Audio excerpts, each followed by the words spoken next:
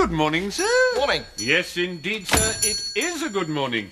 I do believe we are in for a spell, as they used to say in the music halls. Not too hot, but not too mild neither.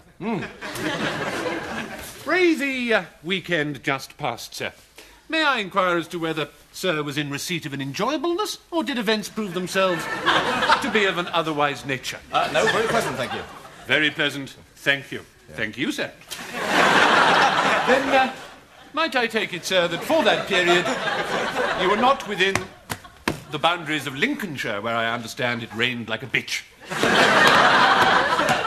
No, I was nowhere near Lincolnshire. Sir, I am uplifted to hear such things. No, my wife and I spent the weekend in Hull. Sir is married? Yes. I had literally no idea. Never mind. Sir, my remissness in failing to felicitate sir upon the joyousness in good tidings is something I fear I shall have to live with for the rest of my life. Now, to business. Being one of the shrewdest sirs who has ever swum into my purview, may I take it that sir is keen to exploit the financial and social advantages inherent in having a haircut? A haircut, that's right, yes. Of course, a haircut is a hair enhanced, if sir will entirely fail to slash my throatlet for being so old.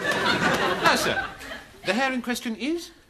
What? The hair currently under advisement belongs to? What do you mean? What do I mean? Yes.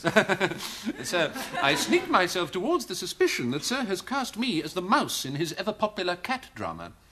It's my hair. I want you to cut my hair. Your hair? Yes. So your own hair is the hair upon which this entire transaction is to be founded. Why would I come in here to get you to cut someone else's hair? Sir, please set fire to my legs if you think I'm trying to make hair-cutting sound more romantic and glamorous than it really is. But believe me when I tell you that in my position, one cannot be too careful. Really? Yes, indeed, sir. Once, and once only, have I had to cut the hair of a gentleman against his will. And believe me when I tell you that it was both difficult and impossible. No, well, it's my hair. Your hair? Yes. Now, sir, we proceed to that most important of stages. Which one? Which one what?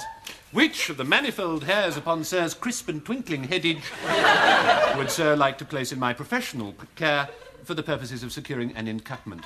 All of them. All of them? Yes. Sir is entirely sure?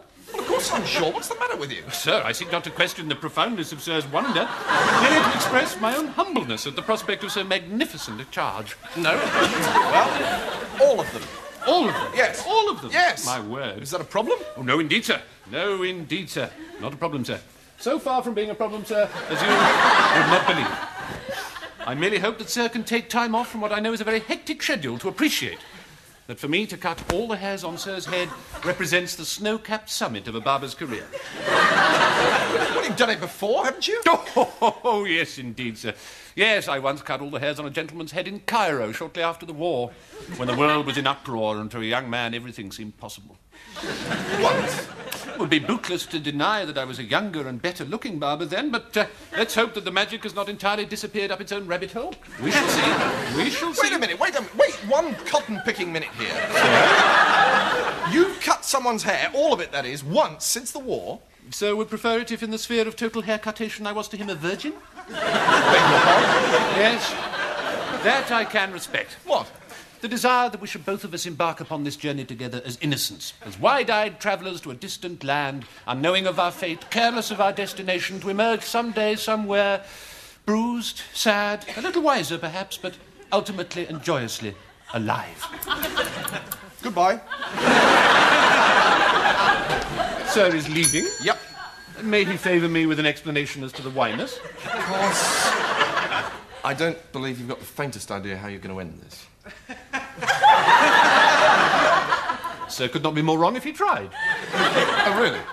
Yes. Well, go on then. No, you see, you're completely stuck. No. I can convincingly end this sketch in 45 seconds. 45 seconds. 45 seconds. All right, then off you go. If sir would care to resume the seatedness of his posture. Okie dokie. May I assume that, sir, it's close to the level of maximum comfort? 40 seconds. Very good. I shall just go and fetch the necessary tools. Oh, hi. it's going to be a chainsaw or...